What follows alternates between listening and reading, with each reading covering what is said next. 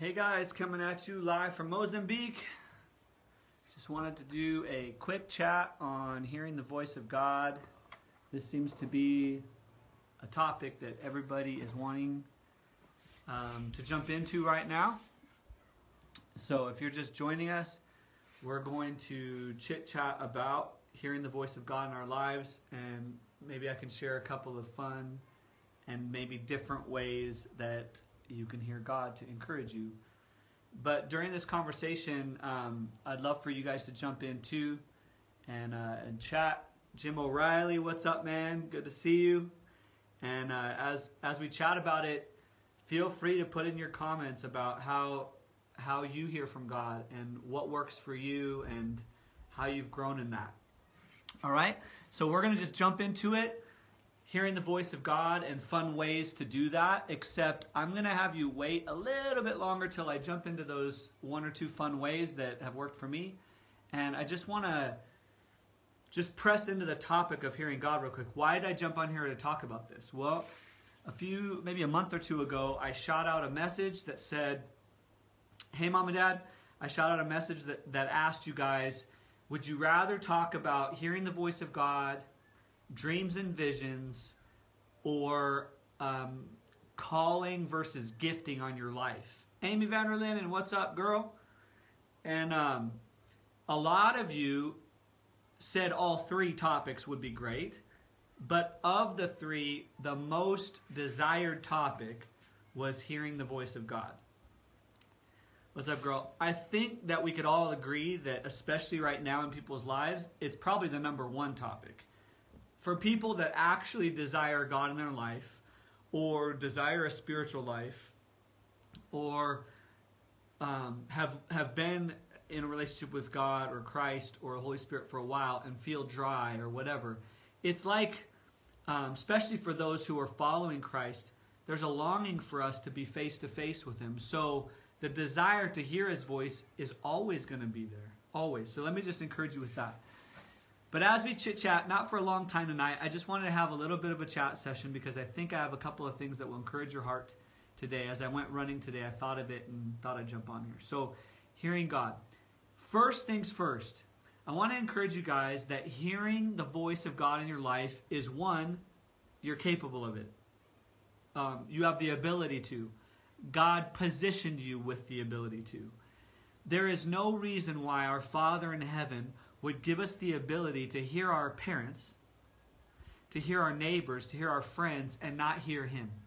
One of the greatest deceptions amongst the Islam church here, just in Mozambique, but in general, is that they can't hear the voice of God, and that other people have to hear it for them. And I think what's happened in the first world is we've allowed others to hear Him for Him. We know that we can hear the voice of God, but we've either gotten lazy, distracted, and I'm not here to rebuke us, but I'm just throwing those truths out there. And so we've allowed others to hear the voice of God for us. Whereas in the third world, especially in the Islamic world, many of them don't think they can hear the voice of God. They come under a sheikh, they come under an imam, and they think that they're supposed to be heard through a prophet's voice. However, we have the ability to hear God. And so let's jump into this. So if we're not hearing God, why aren't we hearing God? All right? The first thing I would tell you is hearing God takes practice. It takes training. It takes walking through practice. All right? Let me give you guys an example. It's said, I saw Jimmy O'Reilly on here. He knows my past with sports and things like that and with business. And this is one that crosses over the business world too. It's said that the line between professional sports and Olympics is a razor's edge, and that the line between professional and intermediate or almost professional is actually fairly big. But that the professional status person has done their trade or whatever their gifting is at least 10,000 times, whereas an Olympic athlete's done even more. Now, when I used to coach baseball, one of the things I used to coach my kids was something that my coach, who was an amazing coach, taught me, which was the phrase, practice makes permanent. Practice does not make perfect. That's what we keep hearing as kids, but it's not true. Practice makes permanent. It makes permanently bad, or it makes permanently good. All right? If I'm practicing the wrong habits over and over and over, like eating, the result isn't perfection unless what I'm looking for is obesity. Then it's perfection. If not eating, right, practice doesn't make perfect because then I starve to death. Practice makes permanent. And what you practice, what you train in, is what permanently is ingrained. So, how did the professionals in the Olympics get to where they are? How did I get good at baseball? I had to practice 10,000 times at something. But here's the thing. I had to practice well 10,000 times. So for instance, let's take a soccer player. There's a certain system to utilize your hips and your foot right when you kick a soccer ball. So when I approach a soccer ball, there's a system. When I step next to the soccer ball, there's a system. When I kick the ball, there's a system. When I follow through, there's a system. If any one of those points is incorrect, I'm going to make a permanent bad habit out of something. Now, if I get 3 of the 4 steps right, then I'm growing towards a professional and an Olympic level in that area. But for the full kick and follow through, I'm missing something. All right? Same with CrossFit, same with writing, same with carpentry, same with reading, same with songwriting. All right? If I practice shooting free throws, right? If I practice driving a car, if I permanently practice pulling to the right by 2 inches, I am going to end up in a light post, whether I like it or not. My practice made perfect for a head-on collision. But if I practice keeping the wheels straight, whether I'm in chaos, stress, traffic, I have permanently fixed my truck in a straight line. All right? Why does that matter? Well, for a professional sport, that could take weeks, months, years. But let's just take something as simple as hearing. Let's take something as simple as a baby walking. All right? How many of you guys, I'm a big fitness buff, how many of you guys have had the watches with the steps on it, right? I try to aim for like 10,000 steps a day. That's actually not that hard if you consistently walk, if you consistently do something on your feet. And by the way, at any time, you guys jump in here, say if this has encouraged you. If you have a question, we'll pause for a second and say it, and I will get to those fun and interesting different ways of hearing the voice of God. But I want to lay the foundation. So let's take a baby. When a baby gets up and stands, right, and then begins to walk, he walks a couple steps and falls, walks a couple steps and falls, all right? But he doesn't walk a couple steps and stop.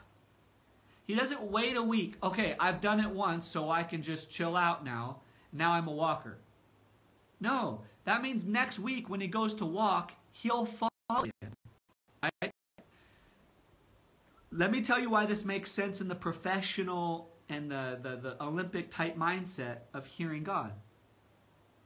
Do you know that right now, if you're an adult and you're walking every day, you are at the Olympic level of walking every day? Did you know you're an Olympian athlete in walking? I was thinking about this.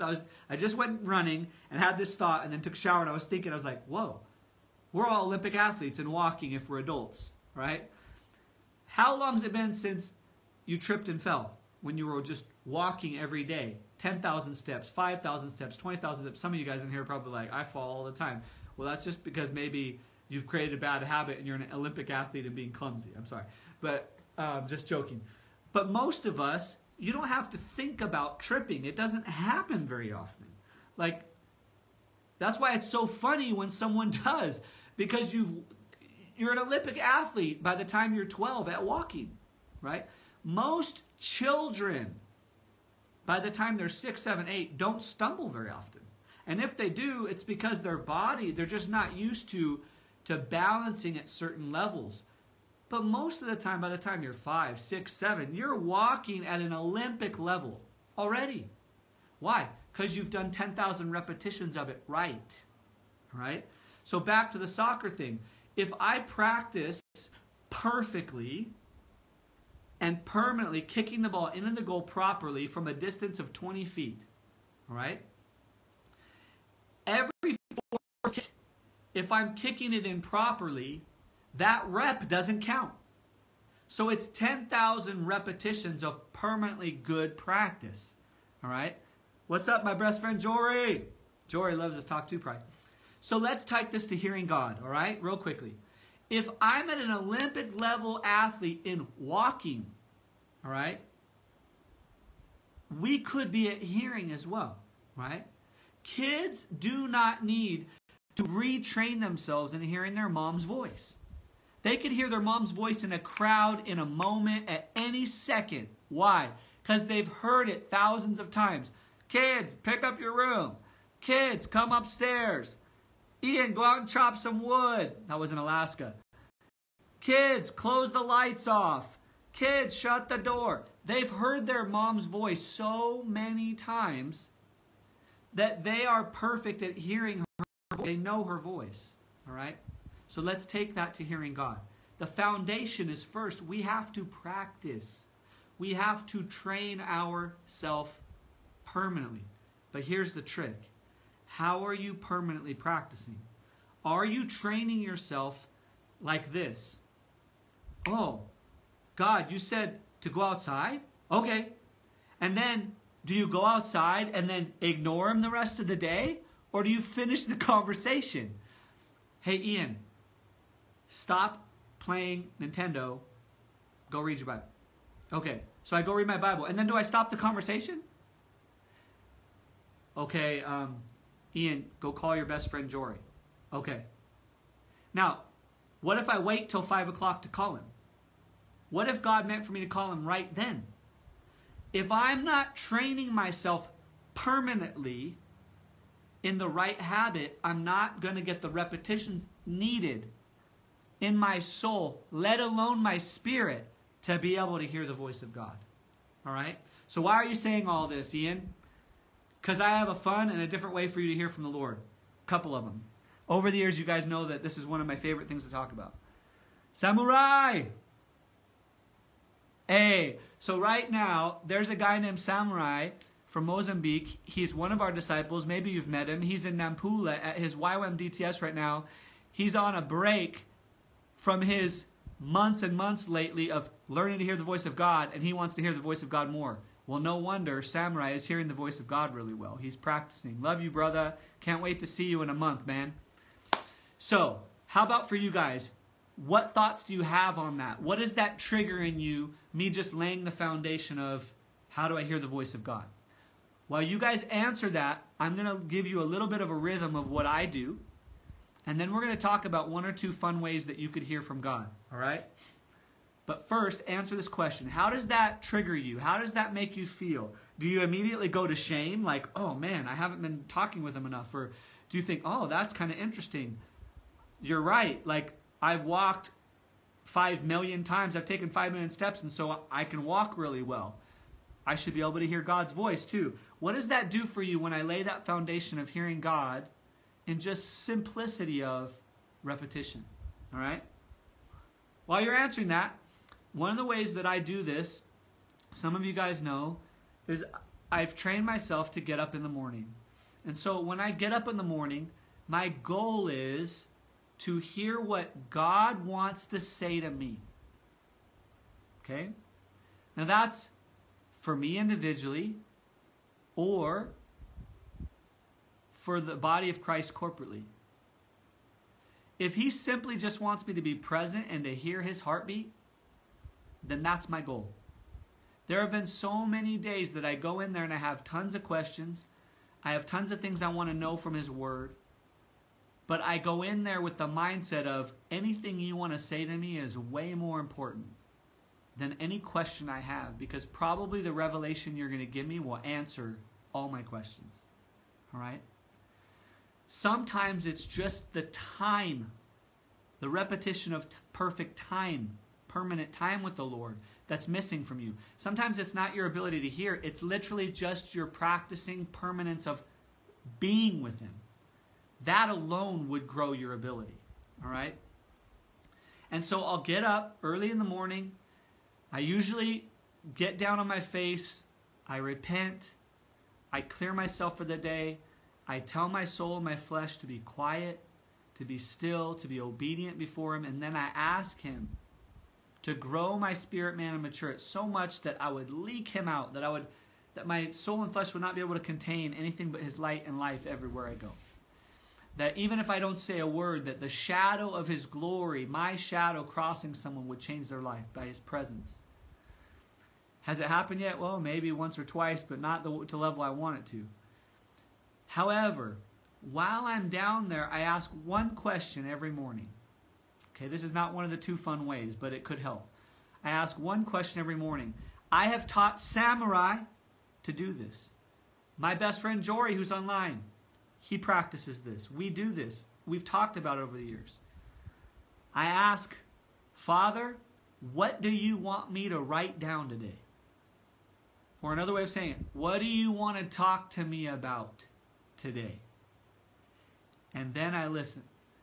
First, I repent and I pray that all things that are from my soul, that are from darkness, that are from shame, that are from the enemy would be silenced and removed from the room, from my soul, so that I'm hearing Him clearly through the Holy Spirit.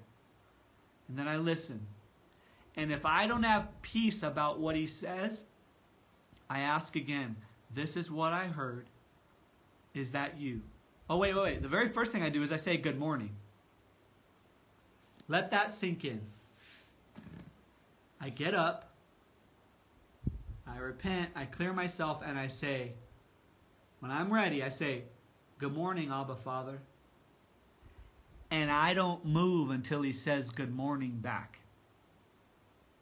Wait a minute, Ian, are you telling me you'll waste 30 minutes? It's not waste. If I hear the Father tell me good morning back, and I'm clear it's Him, do I have to doubt during the day when He speaks to me? Come on, guys, talk to me here. Speak.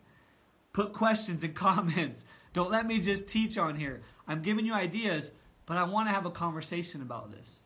So, when I say good morning, Abba, Father, and I wait until He responds, what is that doing for my senses?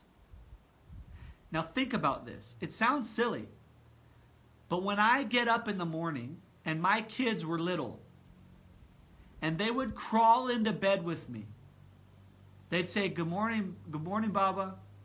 Good morning, Daddy. Good morning, Dada. Tobiah always said Dada. Good morning, Dada. What if I didn't say good morning back? What would he think? What would he process? What would he receive from me? He always waited. Good morning, Dada. Good morning, Bubbers is what I'd say. Good morning, Bubbers, and I give him a hug, right? Same thing now when he's 16. Good morning, Tobiah. And I wait. Did you hear me? Yeah. Well, I didn't hear you speak back. Good morning. Now, I don't want to confuse this with I love you. Because when I say, or when God says to you in the morning, He will say this to you, you're mine, Ian. When He says to you, I love you, Ian, He's not up there waiting for you to say I love you back. So don't confuse what I'm saying right now. God does not need you to say I love you back. He desires you to say I love you back, but He doesn't need it. Jesus said, or Paul said, we are to love our bride as Christ loves the church. How does that mean? With no expectation. For the joy that was set before Him, He endured the cross for you, despising the shame. What's the shame? Of us not loving Him. He didn't need to hear I love you back. But when I say good morning, Abba, He always says something back to me, always. And if He's silent, I have so much peace in knowing that He's there with me. Or guess what ends up happening? He's training me to say, are you there, Abba? And then He responds. He doesn't abandon me. He doesn't leave me forsaken. It may take a minute, because He may want me to ask something else. But He always says it. These days, it's Gideon in my life. He comes up to me in the morning, hey, Baba, you need a cuddle. And He doesn't let me leave until I cuddle him back. So, Amy says, this is good stuff. I always need more patience. Slows things down. Yeah. Time, you guys, time is a first world thing. It's not a God thing. Time was invented because Adam and Eve sinned. Right? So we had to be controlled by time. Before that, it was just night and day. Light and dark. End of the day, beginning of the day. Like, they weren't pressed for time. Time was in Christ. It was in God. All right? It is focusing your mind totally on the Father. Well, let me ask you, is that what it is for you guys? Yeah, for me, that's what it is. So hearing the voice of God, guys, begins with us training our senses. Paul said that we will mature in Christ by the usage and training of our senses, right? So the first thing in foundation is we have to practice, we have to train. But we have to do it properly because practice makes permanent, not perfect. So when I go out every morning, what am I practicing? A permanence of meeting with the Lord. But my reasoning isn't because I got to make it through the day. My reasoning is because I can't live without His Word. Man doesn't live on bread alone, but on every word that proceeds from the mouth of God. If I'm not going to get that Word, how can I live? How can I breathe and have my being? And so when I go in there, it's making a permanence. If I skip a day or two, I'm dry, I'm empty. All right? So many times, whatever that is that you ask God, what do you want to talk about today? What do you want to write down? So many times you'll find that during the day, He's got revelation in the whole world, somewhere in the world that connects with that. A lot of times. Or it's a way of Him maturing you. So, what are some fun ways and different ways to hear from God? First, I want to ask you guys, what are some fun and different ways you've trained yourself to hear from God? All right? What are ways you've learned to hear from God? All right? One of the ways that I learned to hear from God is by running. All right? By working out, by running. I've told you this before. I've done it on our missionary family page. I've alluded to this a bit. That I obviously in the morning, but I like to run when my body feels a little bit of suffering. Not when I'm like going super fast, but I like to run at a suffering pace.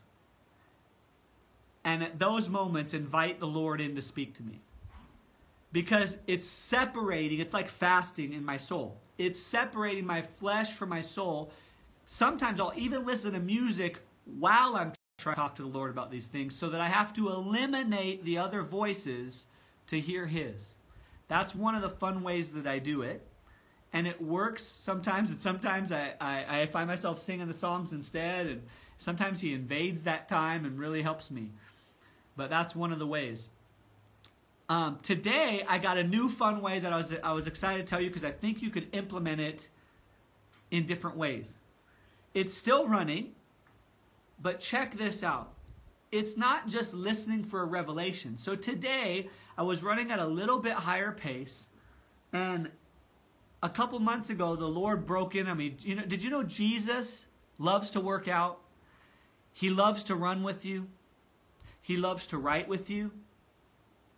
He's a creative God. He created all things.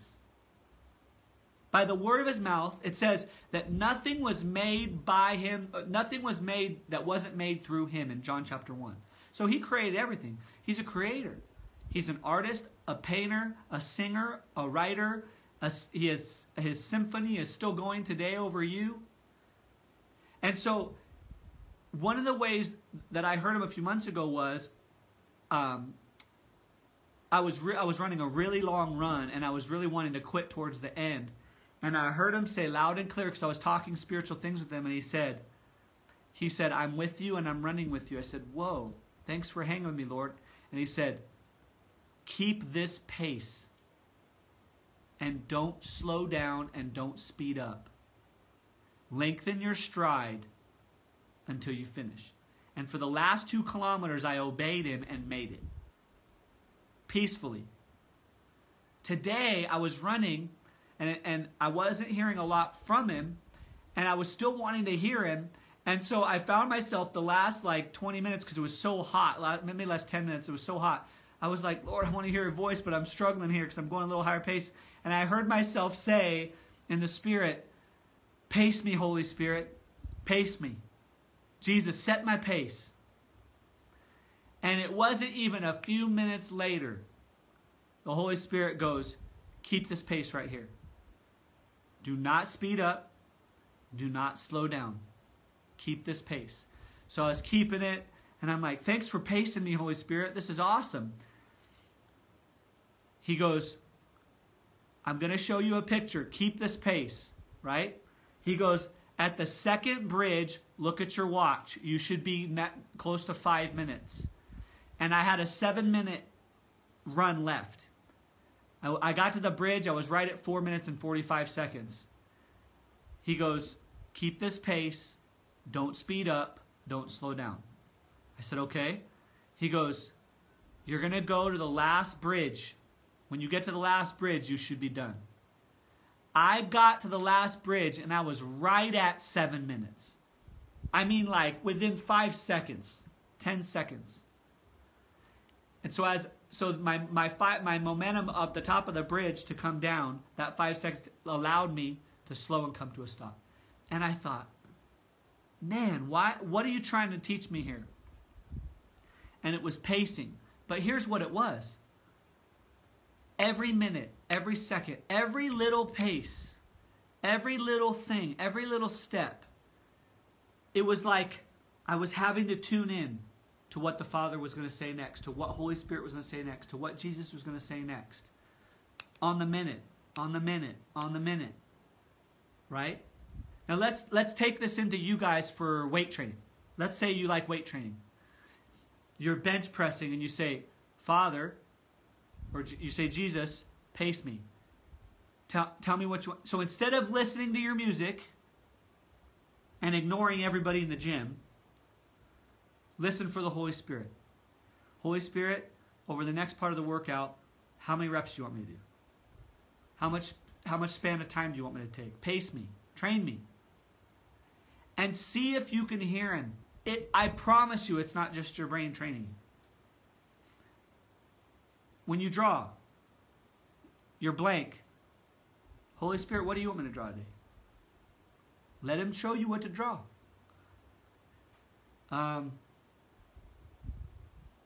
Maybe you guys have some other ideas. Let me read you some of the ones you guys wrote. Amy said journaling. So for Amy, it's journaling. All right? Maybe she has a topic and she's listening. So what are some ways we could help fun in different ways for Amy? Well, maybe there's a way to journal and you use a time element to practice hearing from the Lord. Holy Spirit, what's the next 3 words you want me to journal in the next minute? And you wait on him. If he doesn't say anything, he didn't want you to write anything for 3 minutes. Okay, for the next minute, what 3 words do you want me to write? That testing of your soul to stop and be submitted to your spirit, and your spirit to obey, is one of the most important things you could be training yourself. Hi, Nicole. Thanks for coming on, girl. My parents said, if we are inside, we can turn off TV or media and find a quiet place to practice hearing the Lord. Yep. What's a fun and different way that they could also do it? Once they feel like they're hearing the Lord pretty consistently, turn the TV back on and then practice it. But submit your spirit to listening and your soul and flesh to not listening to the TV. And practice this. All right? So those are some fun and simple ways today. So one, I've been for months and months and months and months listening to the Lord, what he wants to speak to me while I'm running. But today he showed me something different, that as I couldn't have a full conversation, I could still test my ability to hear. By him saying, ask me to pace you. Okay, Jesus, will you pace me right now? Pace me. I need to run 7 minutes and I don't know if I can make it 7 minutes. Where pace me. And have him test you. in whatever ability or skill you're using. All right? Whatever time you're taking. But that's a fun way to do it, and I'd love to hear from you afterwards in a couple weeks if that works. All right? Nicole said meditation. All right, so anybody else, what are your thoughts on what I just said about the foundation of training ourselves to hear from God, and two, these two fun and different ways that I said that I have been able to hear from God? I've got tons more. We'll come on a different time, but what are some of your ideas on this? Jory, talk to me, man.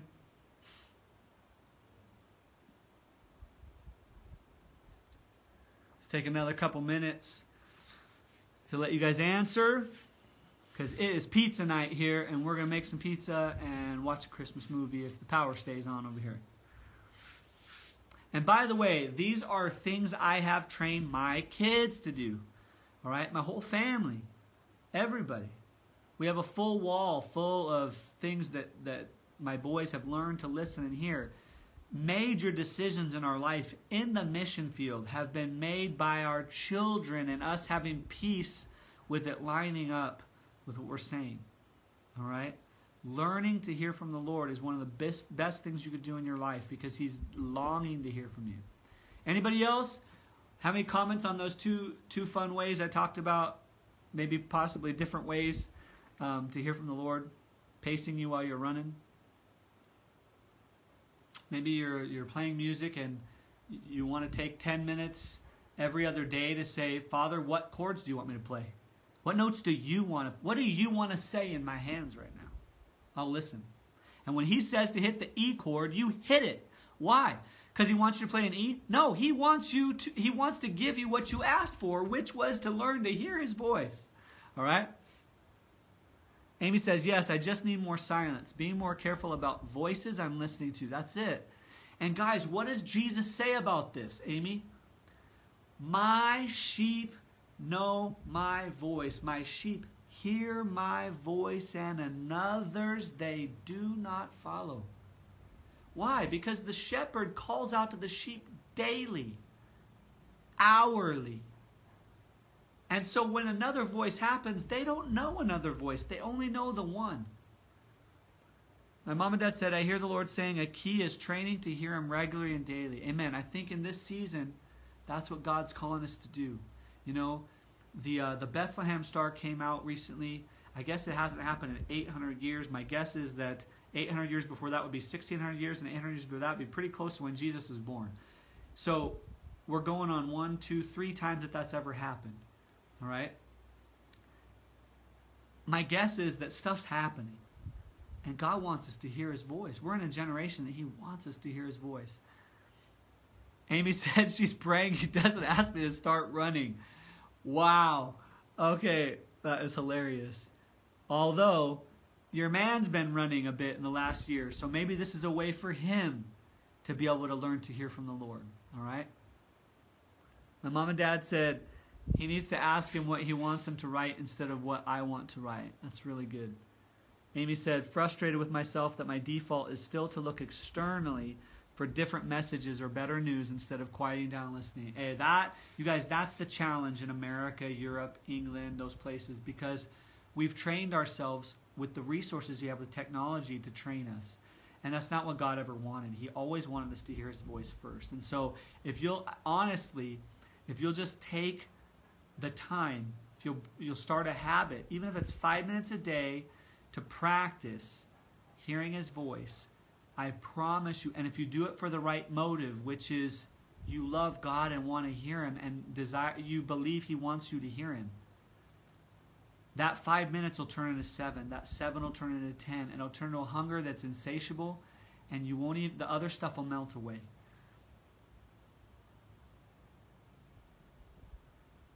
Amen, Stephen Vanderlyn. All right. Man, you guys are awesome. Thanks for engaging on this. This is great. Obviously, you guys are liking it. I hope you guys got to see that testimony of our new friend that literally had God encounter him the other day. Had Jesus come into his room and touch his forehead. It was amazing. Right now, we have our first YWAM outreach team here, and they are doing amazing. The guys are helping disciple. And so we're teaching them to hear from God too. They're teaching the villagers to hear from God. And so this is the main thing that we're teaching people in the mission field, is to try to hear the voice of God. Because at the end of the day, if you don't have technology, you don't have those things that can feed you, you need to hear the voice of God. If you can't read, if you can't write, in the end of the day, you need to be able to hear the voice of God. If you have the resources, you have the technology that can take you away from the voice of God, you need to hear the voice of God. And so it's the number one thing that Jesus talked about too. He said, to those that have ears to hear. He said, this passage has been fulfilled today in your hearing. For those that hear and persevere till the end. Right? It's the biggest thing. And the Father has been calling out generation just to hear you. And He wants you to hear. He wants to hear your voice. He wants your kids to hear your voice. All right? Love you guys. I'm going to give you 30 more seconds. If you have a question of any kind about this, go ahead and shoot them down there. But if you enjoy this content, if you enjoy this topic, when I post this to YouTube, please like and subscribe and hit the bell, and you'll be able to know when the next video of this type of content comes up. But I'm hoping to do a little bit more beyond the music stuff like this, of hearing the voice of God, to help encourage you guys in these dark times, for you guys to be the light of the world. All right? For you guys to be the light of the world. All right. Amen. Love you guys. This dialogue can continue on YouTube when it gets posted, so if you're not getting to finish, don't sweat it. Love you guys. Bye.